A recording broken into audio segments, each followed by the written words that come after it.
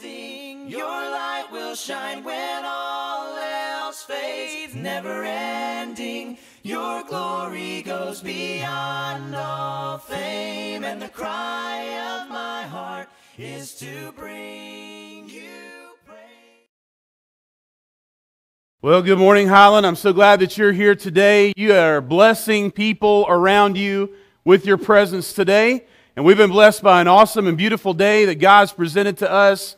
Thank you for being here. Thank you for gathering as God's people and worshiping God together today. That's vital to our life of faith.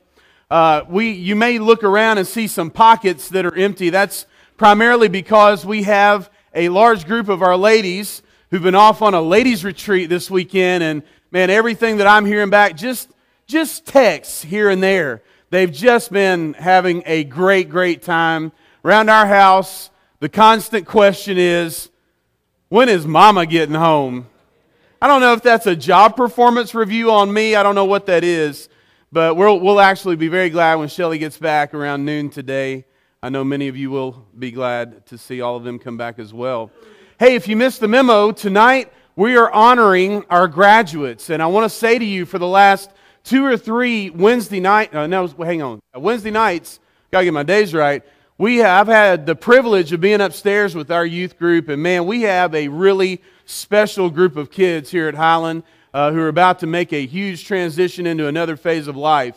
So I want to invite all of you to come back tonight to be a part of that after our service tonight, as we celebrate their accomplishment. We're going to eat together. Come back and be part of that. We're really looking forward to it. If you have your Bible today, or if you have a smartphone, let's look in Hebrews chapter 10 as we honor God by studying the Word of God today. Hebrews chapter 10. As you're headed there, I'll tell you a few little stories. One is George Perdikas. George is a guy that his entire life, for many years, swirled around the anchor of faith. And he believed wholeheartedly in Jesus. But the thing is, he found over the years what he called the strict requirements of religion began to wear on him. And he got tired of trying to hold off temptation day after day. And in fact, he said, I got tired of trying to maintain the impossible standards of religion. I wanted my life to be measured by my music, not by my ability to resist temptation. And as a result of that, he's completely given up on practicing faith. Or how about Betty Carroll, somebody that I've known for many years, who each and every Sunday she decides to stay home instead of going with her husband to the worship assembly. Instead, she stays home, she watches Charles Stanley on television. She doesn't ever come to any Bible class. Instead, she does her own study off on the side instead of being with her husband. The reason she says is because she gets more out of it. The reality is, all the people that are there are missing out on her being there. Or what about Ed Phillips? Ed grew up in the church, but over the years he became very much opposed to the church because of his new stepfather, a man that in reality wasn't living according to the will of God and was professing something in church, but when he was at home he was very violent with them. What about Robert? Robert was somebody that was blessed with an amazing woman at home. A woman who grew up in the church, a woman whose faith was very vital. She was somebody who was a great influence on Robert. And in fact, because of her influence, Robert decided he was going to be baptized into union with Christ. But over the years, because of the constant pressure from his family, he turned away from the church and from his own family and left to go be with his family's heretical church. And here's what he said to me. He said, I know what they teach there is false. It's just too hard to manage their feelings and the pressure they put on me. Or what about Teresa McBain, Bible class teacher and professing atheist? She says, I live a double life. And the reason that she says she's rejected faith is because she can't maintain faith in light of what she perceives to be an oppressive message about women in the Bible. And now she finds that life is very much a struggle because she still has to manage the way that she looks at faith with her still believing husband who prays for her daily. Or what about Peg? Peg's somebody who hasn't been to church in years, even though, astonishingly, her husband was a preacher. But ever since he died, she's never stepped foot in a church building again. She really can't give a reason why. She doesn't really know whether or not it's just the fact that he died and she didn't expect it. But she says, just for some odd reason, I just don't want to go. Or how about Judas Syndrome Jim? Not an actual picture of him, by the way. But here's a guy who quit church because constantly he looked around him and felt like there were so many things in church that they could be doing better. I want to just say, well, duh. Everything in church could be done better. We're made up of imperfect people. But because of the standard that he brought to church, he became too frustrated and he quit. What about marathon runner Christine? Blamed God when her mother left her home and her family and left her. And she says, I have come back to God because I came to my senses and realized Christianity is a marathon, not a 100-yard dash. I want us to think about the question today, can I fall away from grace? And I want to use as an anchor text Hebrews chapter 10, but also I'm going to look at a cluster of verses all throughout the New Testament. We'll be moving quickly through a lot of those. And I want to ask you, if you will, look on the inside of your bulletin and we can have some of that material, especially the 3 points that I want to really press home today. We'll have that before us to look at. But as you have your Bible open, look in Hebrews chapter 10. We'll begin in verse 22, where the Hebrew writer is talking about those who have been in Judaism, and then they saw that really Christianity was the natural outflow of being faithful through Judaism, but now their Messiah has come and they're following Jesus, but now there's all this pressure to go back to that way, to reject Jesus as Christ. And he's constantly encouraging them, don't give up on faith. You can't give up on the one thing that God has been leading us toward throughout all of history with the advent of Jesus Christ, the Messiah. Don't give up on Him. So the Hebrew writer, he writes to encourage them, and he says in verse 22, let us draw near with a true heart in full assurance of faith, with our hearts sprinkled clean from an evil conscience and our bodies washed with pure water. And in verse 23, let us hold fast in the confession of our hope without wavering, for He who promised is faithful. And let us consider how to stir up one another to love and to good works. Over the course of the last 40 years, there's been a lot of writing on something, a theological strain called covenantal nomism. It's just a big term that really tries to describe a biblical truth. And here's the biblical truth, that throughout the Bible, the picture is presented like this, that we're saved by grace, brought into the covenant in union with God by God's grace. But then God presents a system or a way for us to live our lives once we're in the covenant. So God goes out of His way through His mighty acts to bring us into union with Him. And once we're there, He gives us a set of laws or commands or ways to guide our lives so that we would know how to maintain that covenant relationship with Him. And this is something that we see reflected all throughout Scripture. Let's go back to one of the biggest scenes of your Hebrew Old Testament Bible, where you see the Exodus take place. What took place? God, by His tremendous grace, brought this people through the waters of the Exodus, through the Red Sea. And when He did that, He created a new people unto Himself. So they came through that water by grace, brought into God's new purpose for their lives. And what happened on the other side of the Red Sea? On the other side of the Red Sea, Moses ascended Mount Sinai. And there he received laws that were guidelines for his new people on how to live in the covenants that he had graciously brought them into. So the idea is they were saved by grace, brought into this covenant, and now they're given commands by which they're to live. How is that really that much different from us? Because in baptism, we go through our own exodus from sin. And we're brought through the water, and in the way that Jesus presents it, not only are we brought through this water by grace, we're brought into a new people, given a new purpose for life. And Jesus, on the other side of that baptism, presents us with commands on how to live our lives through the Sermon on the Mount and the teachings that He gave forth to us. So we're saved by grace, brought into the covenant. Now we're given commands by which we're supposed to live. So think about the order. Think about the teaching here that's reflected from Old to New Covenant, rescued by the gracious deeds of God. But then, once we're in the people of God, we maintain our position in the covenant. We stay in the covenant by listening and following the commands that God gives to us. But that really begs a question. What if a person's brought into the covenant, but then there's no obedience on the other side of it? What if they don't live a life filled with following the commands that God issues forth? What do we say about those people?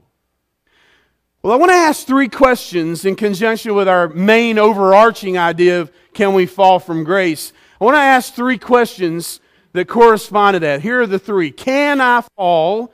How do I fall? And what do we do about it? And each of the three items that you see on the inside of your bulletin will go along with those. Now, in my household, we play this little game. So when the kids come and they say, "Daddy, can I? Daddy, can I?" Usually what they mean is, do I have permission? And in my usual sarcastic, snarky way, I will say something like, "I don't know. Can you?" And I'm trying to show them that there's a difference between can you and may you. Can has the question surrounding it about ability. Do you have the ability to do something? May I reflects the idea of permission. So when we ask the question we're starting out with is, can I? Can we fall from grace? Do we have the ability, by virtue of the way that we fail to follow the commands of Jesus, do we have the ability to fall? That's our question before us. And I'll invite you to write this as our first thought. The reality is really this. Number one, the reality is, yes, we can fall from grace. And I think you're going to see that reflected here in Hebrews 10. And then we're going to go through a cluster of verses found in the rest of the New Testament here in just a moment. You start out in Hebrews 10, verse 26, though. And here's what the Hebrew writer writes. He says, "For if we go on sinning deliberately after receiving the knowledge of the truth, there no longer remains a sacrifice for sins, but a fearful expectation of judgment and a fury of fire that will consume the adversaries. You know, anyone who has set aside the law of Moses dies without mercy on the evidence of 2 or 3 witnesses. Well, how much more punishment, worse punishment, do you think will be deserved by the one who's trampled underfoot the Son of God and profaned the blood of the covenant by which He was sanctified and outraged the Spirit of grace?" And then verse 30, "For we know Him who said, 'Vengeance is mine, I will repay.' And again, the Lord will judge His people." Verse 31, "It is a fearful thing to fall into the hands of the living God." I think out of all the verses that you find in the Bible, I think that last one is one of the most terrifying. It gives me chills every time I sit and I think about that verse. The reality is, Scripture pretty much is very, very clear in nearly every page that there is a warning about falling away from grace. You know, anytime you're engaged in parenting, you always come to this crossroads where your child decides they're not going to listen to you. And they're not going to obey whatever it is you've told them to do. The interesting thing about that, when they're little and they're disobedient, they still look cute. And it makes it a challenge, doesn't it, as a parent, to overlook and look past that cuteness and try to correct them. The thing about it, though, is that the older they get and the more rebellious they become, the more tragedy and heartache begins to enter into our own hearts. And that's why you read in a passage like Colossians 3, "Children, obey your parents in everything." Now watch this. for this pleases the Lord. The interesting thing is, I don't know if you ever thought about this or not, God Himself is the one parent who has had more children go astray than any parent in history. God Himself has experienced more heartache because of rebellious children than any parent could ever even think about experiencing. In the words of Isaiah, all day long I have spread forth my hands to a disobedient or a rebellious people. That's the heartache of God. And then you look in verse 30, back in verse 30, He says, we know Him who said, vengeance is mine, I will repay. The Lord will judge His people. So we're talking about God. We're talking about His own heartache, the possibility that His children will run away from Him. Now, anytime you ask this question, can we fall from grace, invariably somebody you know is going to come to you and say, now hang on a minute. This passage here in Hebrews 10, it's about people in Judaism who've now come into Christianity, but now because of pressure, they're going back to Judaism. And this really isn't a good text to talk about falling from grace. David, you're taking this really out of context. And there are a lot of people that you'll encounter who believe in a way of thinking called once saved, what? Always saved. That's a very popular way of thinking today. It's a way of thinking that really originated in the writings of Valentinus, who was a Gnostic teacher in the 2nd and 3rd centuries. And then also it's just kind of flourished over the years through Calvinistic teaching. And really about half of churches today, the different types of churches, really kind of follow this particular strain of thought. But especially the more extreme way of thinking about it with once saved, always saved. That's one of those doctrines that we struggle with when we encounter people in our work, our family, our friends. Well, what does the Bible say about this particular way of thinking? Let's kind of trace through. I'm going to roughly go in chronological order in your Bible. I'm going to start with the writings of Jesus. And I want to just get a couple of texts that will tell us how Jesus thinks about this. Luke chapter 8, verse 13. Luke is recording Jesus talking about a story that he's relating about how people receive the Word of God. And Jesus says, some believers receive the Word with joy, and for a while they believe, but in time of temptation, they fall away. And then again in Matthew chapter 13, verse 41, Jesus says, the Son of Man will send His angels, and they will gather out of His kingdom, that is, out of His own people, all causes of sin and all lawbreakers. What about the Apostle Paul? What does Paul have to say about this particular question? Galatians 5, verse 4, Paul says Christians who go back, they're Christians now, and they go back and they're trying to be justified again by the law, have been, what? Severed from Christ. Meaning they're in union with Jesus, but they have to be severed from Him. And then he says these words, you have fallen away from grace. I don't know how language could be any more plain. And then in 1 Timothy chapter 1, Paul says that there were some who were his own disciples who had made a shipwreck out of their faith. And then he mentions them and that they had been handed over because they began to blaspheme. 1 Corinthians, Paul writes in chapter 9 about his own salvation, and he says, I beat my body, I make it my slave, I overcome my temptations, in other words, so that after I preach to others, watch this, that I myself will not be disqualified for the prize. And we can play a lot of word games and try to kind of twist that to mean, rewards or whatever people try to do with that. But the reality is Paul's talking about a particular kind of prize in 1 Corinthians chapter 9. And then in 1 Corinthians 10, Paul makes a comparison between the deliverance of the Israelites and the deliverance of Christians. Where they left Egypt, we leave sin. They went through the Red Sea, we go through baptism. They drank of the water from a rock, we drink of the Spirit. They ate manna in the wilderness, we eat of the Lord's Supper. They were guided by a pillar of fire, we are guided by the Word. They were going to the promised land, we're going unto eternal life. And once he's made that comparison, watch what he says. These things of old happened as examples and were written down as warnings for us, So that if you think you're standing firm like they did, you be careful that you don't fall. And then in 2 Corinthians 13, Paul challenges his readers to examine themselves to see whether or not they actually are in the faith. Test yourselves, he says. And then the Hebrew writer, he writes in chapter 2 and verse 3, he says, how shall we Christians, escape if we neglect this great salvation that's before us? Or what about Hebrews chapter 3, verse 12, where he says, take care, brothers, lest there be in any of you an evil, unbelieving heart, leading you to fall away from the living God.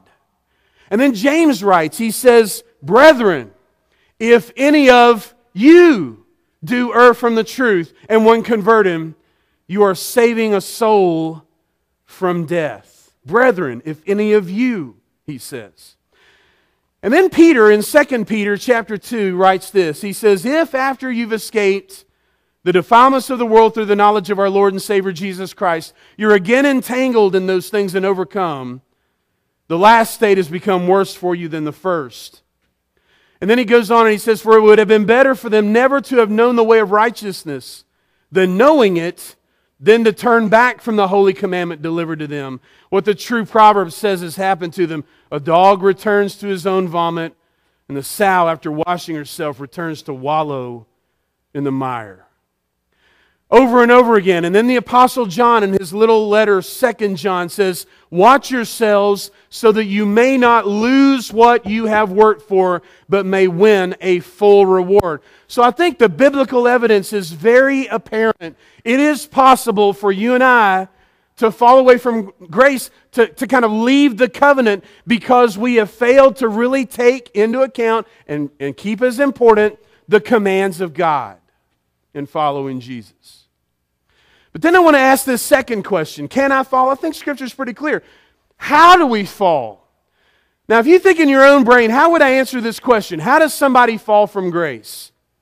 And I bet you could think of a lot of different ways to talk about that, a lot of different examples in which people can fall from grace. But let me just sort of summarize all of those maybe under one big umbrella heading. And it's your number 2 idea this morning, and it's maybe this. We fall because we lose sight of Jesus. I think there's something very important in saying that we as disciples are Jesus followers. And the closer that we follow Jesus, the more likely we are to maintain our relationship with Him and to keep growing in that faith. Hebrews chapter 12, though, if you still have your Bible open to Hebrews 10, if you flip over a couple of chapters to Hebrews chapter 12, Paul writes this very thing. He says, keep your eyes on Jesus, who is the author and perfecter of our faith. Hebrews 12, verse 2. So the idea he's telling these really Jewish converts into Christianity, people who now have come to see Jesus as Messiah, he's saying to them, you make sure, while you're tempted to go back to the old way, you make sure that you keep your eyes focused on Jesus, because that will keep you from falling. The reality is, though, a lot of us, we get distracted. Just like Peter did when he got out of the boat and took a couple of steps on the water. Once the waves around him started crashing around, he lost his sight of Jesus and he began to sink. So look back in Hebrews 10, verses 23 and following. The writer says, let us hold fast the confession of our hope without wavering. For He who promised is faithful, and let us consider then how to stir up one another to love and good works. Now watch verse 25. Not neglecting to meet together, as is the habit of some, but encouraging one another daily, and all the more as you see the day drawing near. One of the ways people can fall is through what we might call sudden death. That is, they take the will of God so lightly and the teachings of Scripture so lightly that they commit a sin so egregious that it's a complete dismissal of the way of faith, and suddenly they find themselves in a lost state. There are some people who lose their salvation due to slow starvation. And as you look in your verse 25, I think one of the major reasons why people slowly starve out their faith is because they come to be among the assembled peoples maybe twice a month. And then it becomes once a month. And then it becomes none a month. And the reality is their faith becomes weaker and weaker and weaker as a result of that. They slowly starve out the things of God from their lives. But some people fall because they strangle it out by sin. They so harbor some secret sin or maybe an overt one, and they so cherish that thing as the most important thing of their life, the thing that gives them pleasure, the thing that gives them meaning in life, that they end up allowing that sin to choke out the seed of faith, which hopefully took root some years ago. Peter writes about it in 2 Peter chapter 2, and he says, there are some who are again entangled in sin and overcome. And the word entangled he uses there is a word for a spider's web. You ever seen a fly get caught up in a spider's web? And the more the fly struggles, what happens? The more he gets caught up in that web, and he just can't seemingly escape from it. And Peter says that's how we can kill out our faith sometimes. So can we fall? Yes. How do we fall? Well, generally speaking, it's by losing sight of Jesus, the author and perfecter of our faith. And then there are various ways that kind of manifests itself in our lives. Let's close out by asking the last question, which is, what do we do about it? And I want to suggest to you this one simple thing, this one simple strain. There's a multitude of ways we could answer that question, but I just want you to think about this one at number 3. We keep from falling by continuing to grow. We keep from falling by continuing to grow. Watch the Hebrew writer in a couple of texts we've got open right here. Look in verse 19. Therefore, brothers, since we have confidence to enter the holy places by the blood of Jesus, by the new and living way that He opened for us through the curtain, that is, through His flesh, and since we have a great priest over the house of God, let us then draw near with a true heart and full assurance of faith. This constant drawing near, this constant confidence we draw from the blood of Jesus. And then drop down to verse 35. He says, therefore, do not throw away your confidence, which has a great reward, for you have need of endurance, so that when you've done the will of God, you may receive what is promised. In verse 39, but we are not of those who shrink back and are destroyed. No, we are those who have faith and preserve their souls. Listen to those words. You have need of endurance. You have faith. You preserve your soul. The way the Apostle Peter will talk about it in 2 Peter 1, he says we should be growing in the grace and knowledge of our Lord. And as a result of that, what does he say? We will never fall. Now, growing in Christ can take a number of different avenues, and I'm going to try to engage your mind a little bit in that in our Bible class in just a minute. But Jude 21 says, keep yourselves in the love of God. The apostle will write, my sheep, recording the words of Jesus, listen to my voice. I know them and they follow me. Listen to that. Listening. Following what a disciple is supposed to be. And as a result of that, we have confidence when that relationship is strong. For Jesus says, no one can snatch them out of my hand. Let's pray about it.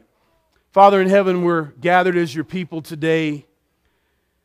And we're very mindful of our own state of faith. Father, my prayer today is that all of us would follow the words of your apostle and we would examine ourselves, see whether or not we're actually following your King, your Messiah, your Christ.